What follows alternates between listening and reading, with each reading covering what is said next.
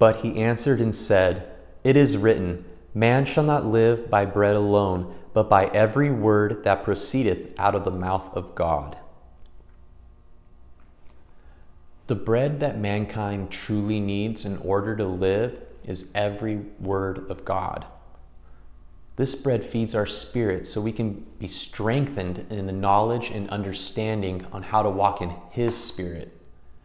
Romans 8:1 says, "For there is no condemnation to them in Christ Jesus, who walk not after the flesh, but after His Spirit." So how often do we need to feed our spirits then? Yeshua told us to pray, "Give us this day our daily bread." Though he is talking about our rations of physical food for our bodies, many believe Yeshua is also speaking about our rations of spiritual food, the Word of Yah. So we should be daily eating spiritual food, i.e. reading the scriptures and seeking knowledge and understanding. This will enable spiritual growth, i.e. conviction and correction, to adjust us to line up more precisely on that narrow path. With this in mind, consider this passage. "How is it that ye do not understand that I spake it not to you concerning bread, that ye should beware of the leaven of the Pharisees and of the Sadducees? Then understood they how that he bade them not beware of the leaven of bread, but of the doctrine of the Pharisees and of the Sadducees." Our spiritual bread, the words of Yahweh, can be tainted with leaven, the doctrine of the Pharisees and of the Sadducees. But what is their doctrine? What are they doing or teaching that is considered a leaven? Let's see what Yeshua says. Matthew 23:13 says, "But woe unto you, scribes and Pharisees, hypocrites." Matthew 23:14 says, "Woe unto you, scribes and Pharisees, hypocrites." Matthew 23:15 reads, "Woe unto you, scribes and Pharisees, hypocrites."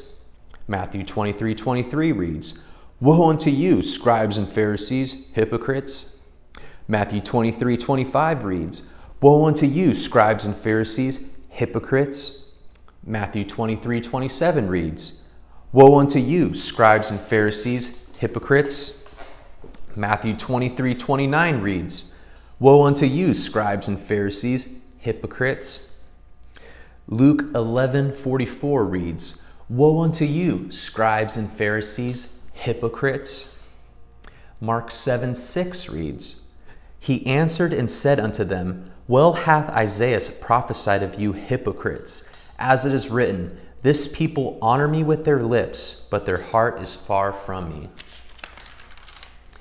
So the leaven of the Pharisees and Sadducees, which taints the unleavened bread, the word of Yah, is hypocrisy to the word. Hypocrisy is simply saying one thing and doing another. So the Pharisees and Sadducees say they follow the word, but they actually do not. Yeshua elaborates, saying, "The scribes and the Pharisees sit in Moses' seat. All therefore, whatsoever they bid you observe, that observe and do. But do not ye after their works, for they say and do not."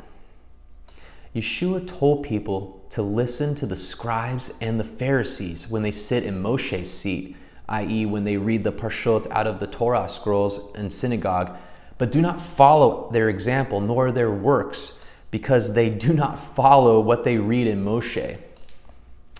Yeshua also says in John chapter 7, verse 19, "Did not Moses give you the law, and yet none of you keepeth the law?" This is why Yeshua says in Matthew 5:20, "For I say unto you, that except your righteousness shall exceed the righteousness of the scribes and Pharisees, ye shall in no case enter into the kingdom of heaven." Because they don't keep the commandments. Proverbs 15:32 reads, "He that refuseth instruction despiseth his own soul, but he that heareth reproof getteth understanding." Circling back to the beginning, eat the spiritual bread. Read the words of Yahweh, which is profitable for doctrine, for reproof, for correction, and for instruction in righteousness, according to 2 Timothy 3, verse 16. So avoid the leaven of the Pharisees and Sadducees who read the Torah but do not follow it. As James said in James 1:22, "But be ye doers of the word, and not hearers only, deceiving your own selves."